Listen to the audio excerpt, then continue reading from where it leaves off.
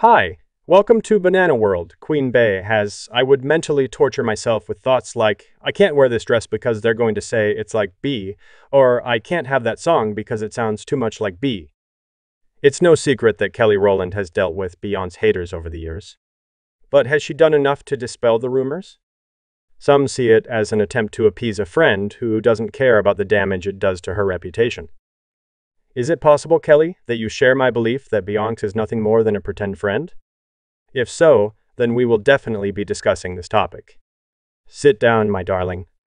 Although Kelly has achieved great success on her own as a Grammy-winning performer, a New York Times best-selling author, a producer of critically acclaimed films, and a record with multiple platinum sales, it is sad that many interviews tend to heavily include questions about Beyonce and Destiny's Child. For instance, there was an interview she did on Ebro in the morning with Laura Stiles and Rosenberg, and the host just kept insisting that Kelly came second to Beyonce, who happened to be standing next to the brightest light on planet Earth. Like you think Big Boy from Outkast has it tough being next to Andre, you were with Beyonce, and not only did you not fight it, it seems like you really loved the position that you were in and took it seriously. But you know how Kelly responded to always coming second to Beyonce and standing next to the brightest shining light on the planet.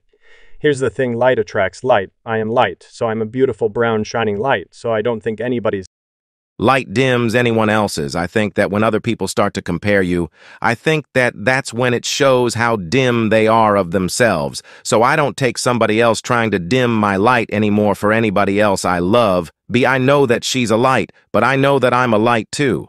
I mean, the conversation could have just ended right there, but the host doubled down on his remarks about Kelly's role within Destiny's Child, and she was just not having it. She was like, my sister has knocked down doors and made positions for so many women that look like her, that are a deeper shade than her, but specifically for black women, and put black women in other places we're grateful for, but also somebody else did that for her, and another group has done that for us. And I do it for other brown girls, so it's a cycle and a space for all of us to open up doors for each other, instead of compare. Well said, Kelly.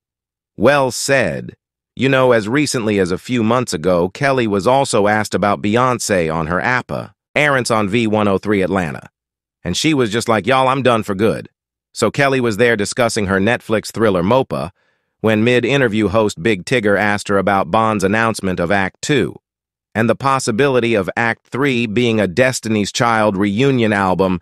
Your sister's got the whole new couple of songs, and it's my understanding that Renaissance 2 may or may not be country-based. And then there's a rumor going around that Renaissance 3 may be either rock-based or a DC reunion. That is her business to talk about now, honey. What pissed Kelly off even more was host Jazzy MCB chiming in to explain why they asked, and said she was always going to be asked about Destiny's Child, and I know that you all are tired of answering those questions, but fans like me for the DC and Destiny's Child reunion, and when y'all took that picture, it got me really excited in my feelings. I'm like, okay, is this really going to happen? We still got to ask every time we see either we never see me come on child. Kelly was like, ask them. I'm here to talk about Mia Kula, and that's what I'm excited about. I mean, she definitely stood her ground there. But that doesn't mean that the comparison hasn't affected her. In fact, there was a time in 2020 during an episode of The Voice Australia where Kelly opened up about being compared to Beyonce after a contestant told her that he struggled to find his own identity, and she said she totally gets it. I would be lying. I said no, it's Nevi, or bothered me. That's bull. There was a whole decade, if I'm being completely honest. Decade that it was like the elephant in the room, but the thing that was constantly beyond my shoulder, baby. These are just some of the instances where Kelly has been asked about Beyonce in an interview, or she's been forced to mention her cuz if we start going through every time she was asked, we are probably going to need an entire day. It has got to be really exhausting for her at this point. Anyway, like I said, You have people saying that given the number of times Kelly has been asked about Beyonce, Ba hasn't done enough to discourage it. And because of that, people still say to date that she's a fake friend. In fact, we had people pointing out how Ba was seemingly encouraged and entertained by the comparisons since the days of Destiny's Child, for instance. Remember that forgotten Destiny's Child, Farrah Franklin, who once suggested that Beyoncé's father, Matthew NOS, tried to take advantage of her. Unfortunately, my manager happened to be Beyoncé's father, Matthew NOS. He composed me inviting me over to the hotel to meet and speak with him, so in an episode of Wendy Williams Ferris spilled that all the other members of Destiny's Child had to tan so that they were significantly darker than Beyoncé, and Boss saw it. And she allowed it. In addition, we also had former band members citing their mistreatments like LaToya Luckett and Latavia Robertson, who dragged Matthew through the mud in a lawsuit citing his clear favor.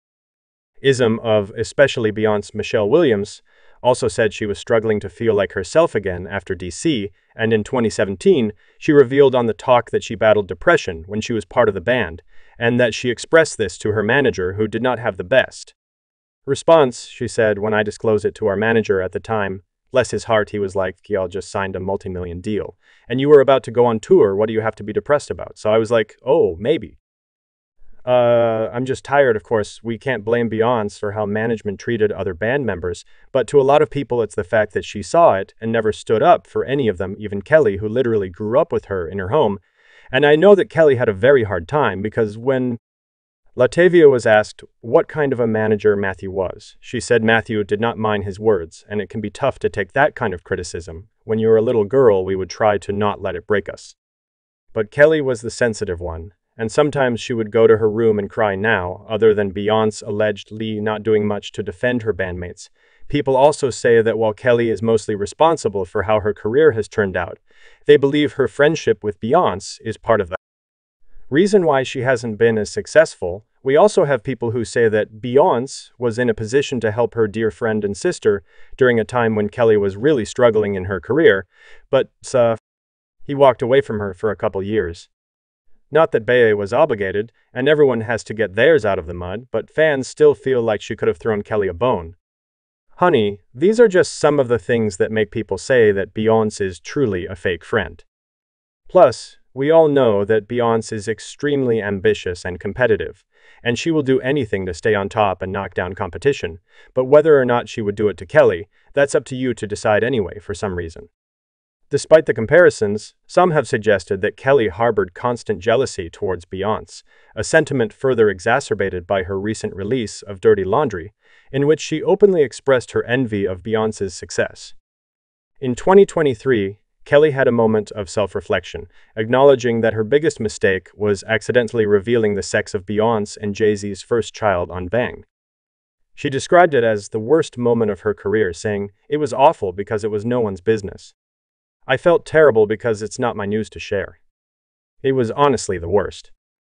Despite Kelly's clarification that it was an accident, rumors circulated that she had intentionally revealed the gender because she has always been envious of Beyoncé.